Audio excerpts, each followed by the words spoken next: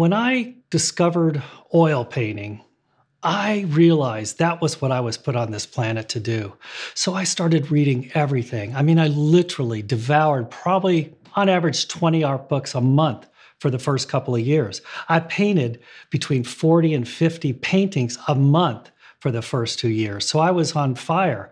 But you can only get so much through books. And in those days, there was no YouTube channel. There was no way to, we had Bob Ross. Thank God. But Bob Ross did his very specific technique, and it didn't really apply to the master techniques that I was wanting to learn.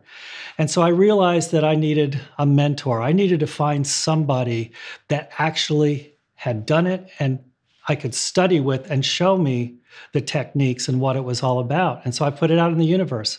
And I heard about this woman, Liz Richardson, who had retired in Dallas. She had studied at the Royal Academy of London. She was a master painter, a master of the palette knife, a master colorist. And I got her number from somebody and I called her up. She was a firecracker. She was about 86 when we met. And I got on the phone with her and she grilled me. She was tough. I mean, she wasn't just going to spend her time with anybody.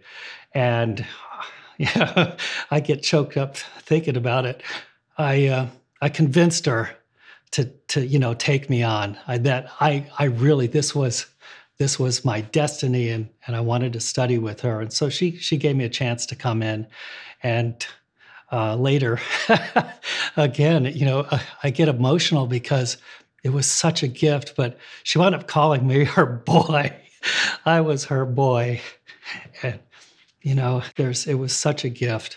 But the thing that Liz taught me, she never became a professional artist. She became a professional student of art. And she spent her life studying the masters.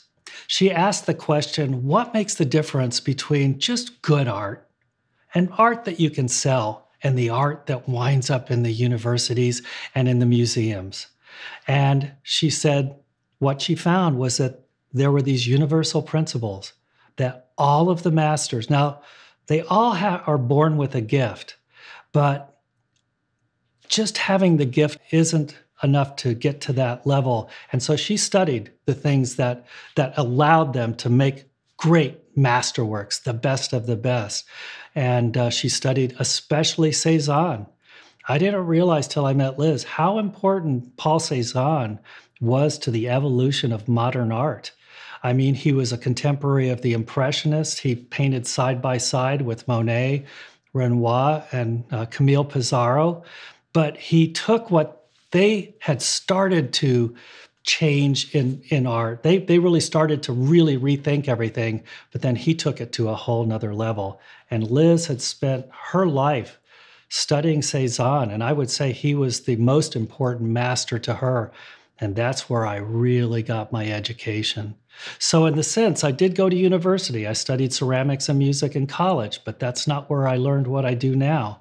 I learned that in a true mentorship from Liz. And she painted right up till she died in her mid-90s. So quite an inspiration.